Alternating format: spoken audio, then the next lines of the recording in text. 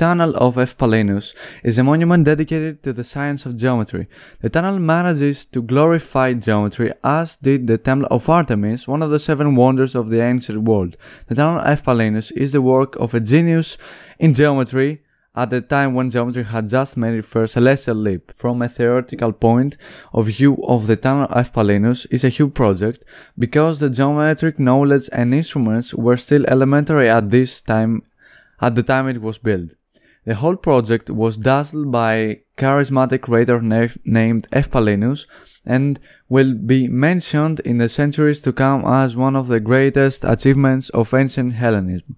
On the occasion of its first opening for the public and a recent visit, we actually walked the tunnel all the way, as you can see. We would like to make known some facts, most of which are quite impressive, yet unknown to the many. Beyond its length, its purpose, and the name of its creator, who knows, for example, how much money it cost, how many years it took to complete, who knows its two-edged and especially its rectilinear form and shape?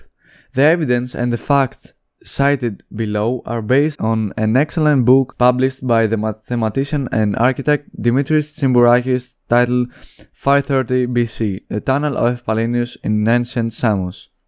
Our aim is to make known these facts to as many people as possible in order to stimulate interest and to attract more visitors. Samos has been inhabited since ancient times, and its contacts with the cultural centers of Ephesus and Miletus in the opposite Asia Minor coast have been constant and intense. Samos's contribution to geometry was through Pythagoras and Aristarchus. At the end of the 6th century BC, political authority passed to a nobleman called Polycrates, who ruled the island as a tyrant from 537 to 522 BC, which turned to be an era of great prosperity for the whole island. According to Herodotus, Samos under Polycrates became the first of the first among the Greek barbarians. I have written at such length of Samians because the 3 greatest works of all the Greeks were engineered by them. The first of these is the tunnel with a mouth at either end, driven through the base of a hill 900 feet high. The whole tunnel is 4,200 feet long, 8 feet and 8 feet wide, and throughout the whole of its length there runs a channel 30 feet deep and 3 feet wide, through which the water coming from an abundant spring carried by pipes to the city of Samos. The designer of this work was Efpalinus, son of Nasrophus, a Megarian. This is one of the 3 works. The second is a breakwater in the sea enclosing the harbor, sunk 120 feet and more than 1200 feet in length. The third Samian work is a temple, which is greatest of all temples of which we know. Its first builder was Rhoceus, son of Phils, a Samian. It is for this cause that I have expounded the more than ordinary length of Samos. Herodotus, who wrote his stories some 80 years after Polycrates' death, dedicates many pages to Samos, especially during the period when the island was ruled by Polycrates, and at the end of his work it is clearly admirably but dense when he comments on the 3 above-mentioned projects. This confirms indirectly but clearly that these explicit projects were completed when Samos was indeed the first of the first among the Greek and barbarians, during the year of Polycrates. The Tunnel of Efpalinus is a 1036 meters long tunnel, in straight line of course, built around 530 BC by the architect Efpalinus from Megara.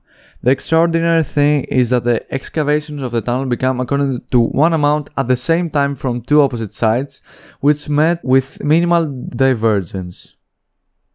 The construction lasted about 11 years. The tunnel follows a horizontal direction. A sloping groove was opened in the floor, in which clay pipes were placed and used to carry the fresh water to the city. From the source, the water was carried by an underground 853 meters long pipeline to the northern entrance of the tunnel and by clay pipes through the tunnel to the city. The Tunnel of Efpalinus functioned as an integrated aqueduct system until the 5th century AD. Since then, its maintenance was neglected and eventually abandoned due to the operation and use of another aqueduct built by the Romans, which covered the needs of the city for fresh water. The abandoned tunnel was blocked by dirt and stalactites and eventually collapsed after serving Samos for than 1000 years. In the 7th century AD, it was reused as a cemetery this time, but again after several centuries it was abandoned and completely forgotten. It was rediscovered in the mid-19th century. The discovery was made possible thanks to Herodotus, since no one else wrote anything about the Tunnel of Efpalinus. Indeed, in 1856, the French archaeologist Garin discovered, with the assistance of a local chieftain named Alexis, the spring and the beginning of the tunnel. At the meeting point of the two opposite tunnels appears a notable difference in direction as well as in the levels of the floor and ceilings. This differentiation shows the two-edged form of the structure. The altitudes of the two entrances clearly indicate the choice of Efpalinus to construct the two tunnels on the same horizontal plane. After the construction of the first 400 meters, the southern tunnel turns abruptly 34 degrees to the right and continues 30 meters more. The turn was not made at the middle of the distance, but 135 meters before. If the opening of the two opposite tunnels had been started at the same times, given the fact that the meeting point is located before the middle point, the construction of the southern tunnel would have been stopped 2 years earlier, something which didn't happen. Thus, it's highly speculated that the construction of the southern tunnel began later than the northern one. All the attempts for meeting of the two tunnels were made by the northern crew. The southern crew either waited or proceeded slowly, always producing sound signals to alert the northern crew. The elevation study shows that the floor of the southern tunnel is located at an altitude of 55.70 meters, while the northern tunnel just before point P is located at an altitude of 55.48 meters. Thus, for more than 1000 meters, the level of the two floors remains almost completely horizontal.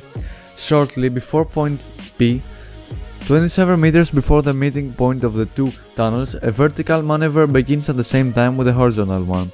It seems that Efpalinus, while certain for the correct direction of the two tunnels, began to fear that one tunnel might pass over the other, so he decided to increase the height of the northern tunnel in order to increase the chances of winning in case the two tunnels were not coplanar after all. Following the completion of the tunnel, Efpalinus began the construction of the sloping groove on the floor, which would transport the water to the city. This is what Herodotus called the 20 cubit. In the northern tunnel, the groove was located 3.5 meters below ground, while in the southern tunnel, its depth reached 8.5 meters below ground. This sloping groove was built by workers who worked kneeling, under ice conditions, in darkness and in abundant underwater waters. Today the view of the groove looks awesome and inspiring due to its depth and tightness. The outer southern part of the aqueduct is located 5 meters below ground and has 0.55% gradient. Today only few remnants are preserved.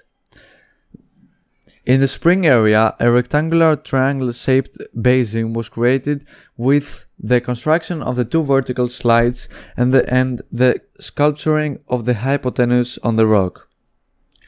Its dimensions are 7 by 5.5 meters. Inside the basin, 15 square stone columns were built, on top of which were laid stone beams, and on top of the beams were placed thick stone plates, so the water tank was housed and clean water was ensured. Today the basin is preserved exactly as it was built, and its roof now serves as floor for the small church of St. John. The spring still supplies fresh water carried to the city by mortar metallic tube. The water was channeled to the city by high quality clay pipes. The pipes were cylindrical with 20 cm internal diameter and 3 cm thickness.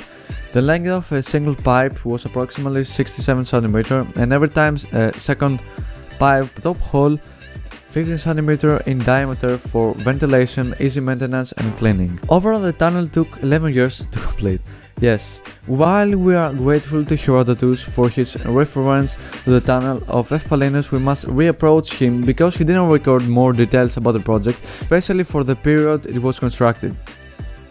So we have to accept that it was constructed when Samos accumulated wealth and enemies, when the city constructed the stadium breakwater for its triremes, and when the city was surrounded by a 6-kilometer long wall during the Polycrates rule. It is speculated that the Tunnel of Efpalinus began construction around 534 BC and was completed around 523 BC. Polycrates was murdered in Sardis in 522 BC, so he might not have the chance to see his famous aqueduct completed. Accounting for its total cost, we have to make some risky assumptions. We accept the assumption that professional craftsmen were employed due to the precision requirements of the whole project. We also accept the assumption that the project was done in 3 shifts per day, and 2 shifts per day for the construction of the outer parts. The productivity of the so-called continuous worker is 2 meters per tunnel per month. The wage of worker was drachma per day. In total, the amount of drachmas needed corresponds to 222,000 wages. Given that an Athenian talent of gold weighs 22.6 kilograms and is the equivalent of 6,000 drachmas, we conclude that the total labor cost was 52 talents of gold. It should be noted that a well-known Athenian doctor was paid for his service 20 to 30 drachmas a day, or about 1-2 talents of gold per year. The same amount was paid for a young, beautiful and adequate prostitute. We should not forget Aristotle's view that the great public works made by tyrants aimed at taxation and employment in order to secure and maintain public order and avoid possible conspiracies. In other words, Aristotle was convinced that the predominant concern of all tyrants was employment or low unemployment in order to maintain their tyranny. Ironically, Herodotus, as a non-expert, was impressed by a two-edged form of the tunnel, not by its rectangular shape, which probably ignored as he was never informed about it, despite the fact that the rectangular shape was the most amazing thing of the whole construction, and for this Efpalinus decided the most complex of all the available solutions. The Tunnel of Efpalinus was discovered in 1882, while its rectangular shape was acknowledged in 1884 by Fabricius. Herodotus, in short description, does not refer to the straight line of the tunnel, although this was the most amazing of Herodotus. Lived for a long time in Samos, when in his hometown ruled a close friend to the Persians, the tyrant Legdamis. During his stay in Samos, he surely visited and explored the tunnel, which already overrated as an aqueduct for at least 60 years. With his own eyes, he must have seen the rectangular shape with the two-edged form of the tunnel.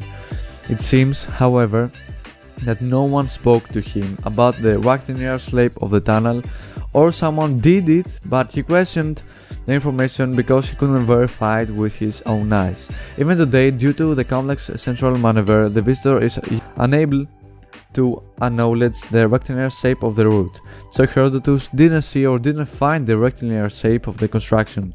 After 2 or 3 generations, this characteristic feature was forgotten. It was made known again 24 centuries later in 1884.